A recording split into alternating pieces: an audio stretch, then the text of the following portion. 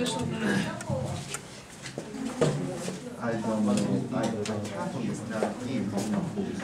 so let's restart class now. So, if we look at this graph here, we were talking about factors which affect the markets. We looked at the foreign exchange market, but it's also similar enough for the stock markets. This is the Shanghai Stock Exchange from 2005 to 2015. Okay, what can we see? The stock market in China is growing. In 2005 it was 1,000 points. Okay, what is it today? 3,000 points. So since 2005, the Chinese stock market went from 1,000 points to 3,000 points. Was it a good idea to invest in the Chinese stock market in 2005? Or not a good idea? Chinese currency was also getting stronger. Did you want to invest in the Chinese stock market in 2005 or not? How much, if you invested $10 in China, in Shanghai stock market in 2005, how much money would you have today? It went from 1,000 to 3,000. You invest $10 here, how much money would you have today?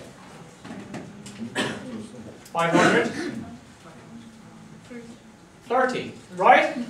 You had it went from 1,000 to 3,000. You invest $1,000 here, you would have $3,000 today. Okay, is that a good deal? Would you have liked to invest in the Chinese stock market or not? No, you think you can make a higher return than that? That's quite a high return. Okay, if you invested in bonds, you wouldn't get that kind of return. Okay, it's a big profit. Okay, so we could look at the Chinese economy over the long term. High GDP growth rate. Okay, improving productivity. Okay, stronger currency. So we might think China is a good place to invest over the long term. And we would have been right in 2005. China was a good place to invest over the long term. Okay? But what happens to the market in the short term? We can lose money in the short term. Okay? This was in 2007. Look at that. It went up to nearly 6,000 and came down to 1.5. Okay? So what's happening here? Everybody's following the trend, following the trend, following the trend. Okay? In China. Everybody's buying stocks. What happens here? Everybody's selling, everybody's following the trend. Who do you not want to be? You don't want to be the person who said to their friends, no, I don't want to buy stocks. No, no, you can't make money in stocks, it's too risky. Then the price keeps going up, and you keep saying to your friends, no, no, I'm not buying stocks. Too risky. And then finally the price goes up to here, and you give in. Say to your friends, you're right. You can't make a lot of money in stocks. You were right all along. I'm going to get in the game now. Right? Start buying stocks in China. Tell your mother to sell the house. Right? Buy all the stocks. Then, oh no!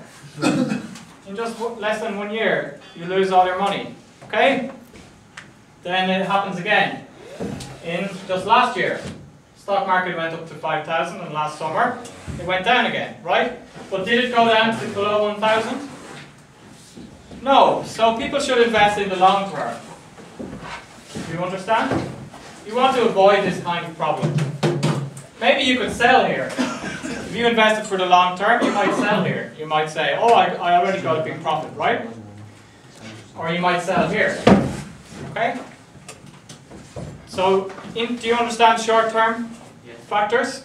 Yes. Short-term factors, trend following, investor positioning. Okay? Does this make sense?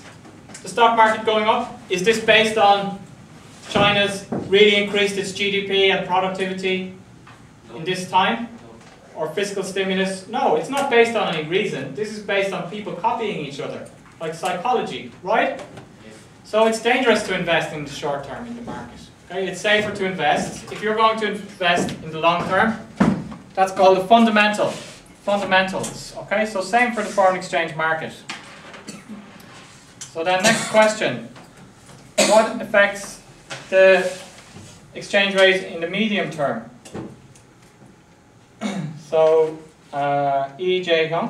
Yeah. What kind of things affect the exchange rate in the medium term? Yes. Yes. Yes. Yes. fiscal policy. Yes. Related economic growth. Yes. Portfolio balance. Excellent. Right. Right. That's the things which affect in the medium term. Right. What about what's going to happen about the interest rate difference? If my country has a higher interest rate than the other country, what effect is that going to have on my currency in the medium term?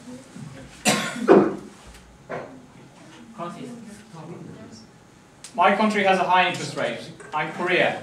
Japan has a low interest rate. So what's going to happen to the Korean won and the Japanese yen in the medium term, according to that factor? E, J, Yong. Korea's interest rate is 3%. Japan's interest rate is 0%. What's going to happen over the medium term? We just talked about the IRP. What happens to the high interest rate currency? What happens to the low interest rate currency?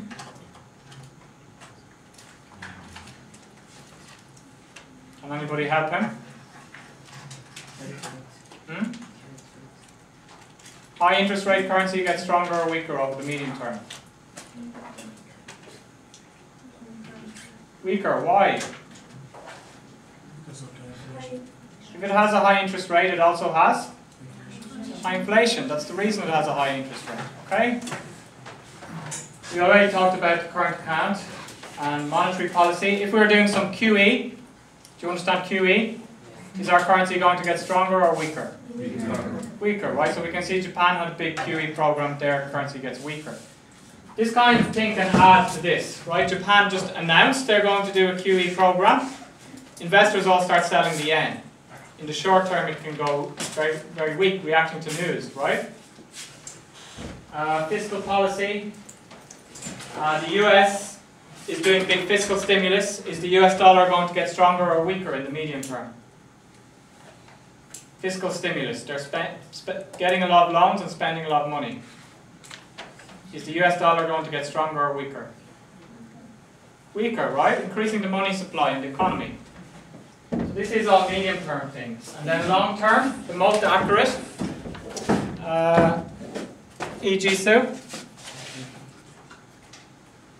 Yes? What factors affect the exchange rate in the long term?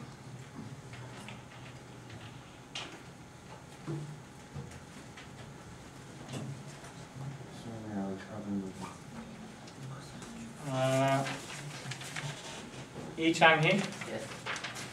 I think all factor is influence this situation. What? All factor. All of these factors is long term? Yes. Then why do they have an arrow here? Medium term and short term.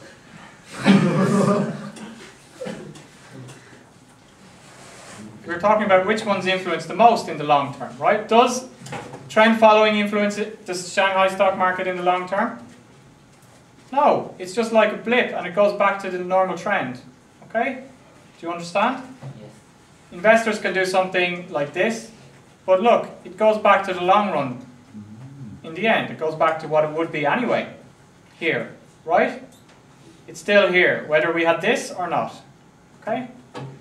So what are the long term? What are the things which affect in the long term? PPP. What is PPP? Purchasing power. What are we talking about? When we're talking about PPP, what are we really talking about? Influence. Begins with I, ends with N. FLATIO in the middle. Inflation. Yes, very good. Right? PPP, we're basically talking about inflation, okay? Purchasing power is changing, it's because of inflation. What is another important long-term factor?